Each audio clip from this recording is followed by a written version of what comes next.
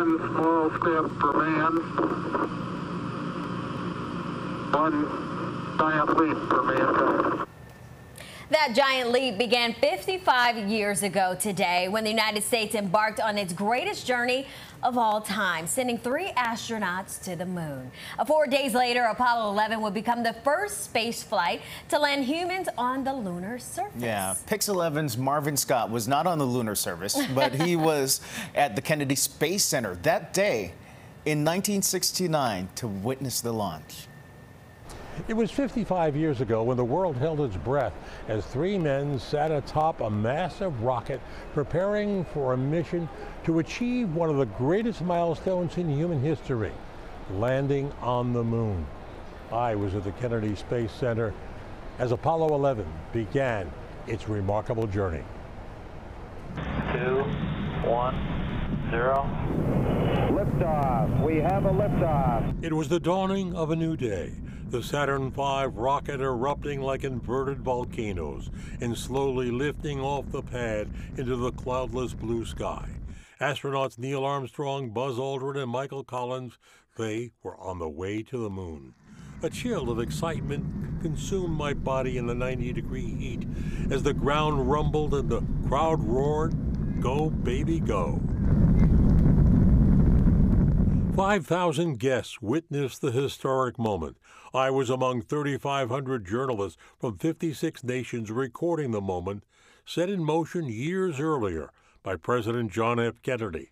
I believe that this nation should commit itself to achieving the goal, before this decade is out, of landing a man on the moon and returning him safely to the earth.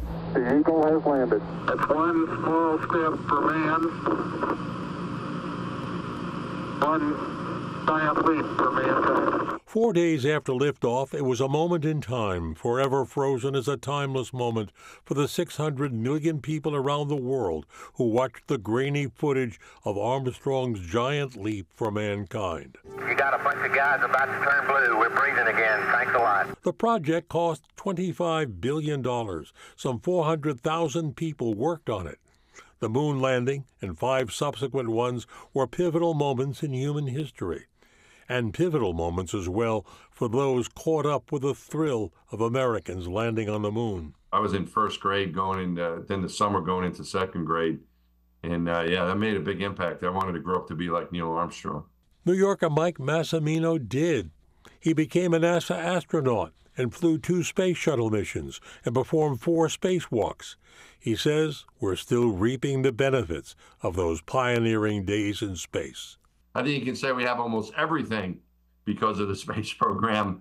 You know, the advancements that were made in computers and miniaturization of technology and communications. There was a lot of spin-offs from that.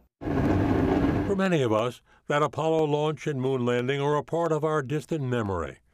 The current Apollo exhibit at the Intrepid Museum is now an opportunity for the generations not born 55 years ago to share that moment in history. More than 5 decades since that Apollo launch, the United States is now preparing for return visits to the moon and beyond. Right now, there's a goal to visit Mars within the next 10 years. There's no limit to future exploration of space. At the Apollo exhibit at the Intrepid Museum, I'm Marvin Scott, Pix 11 News.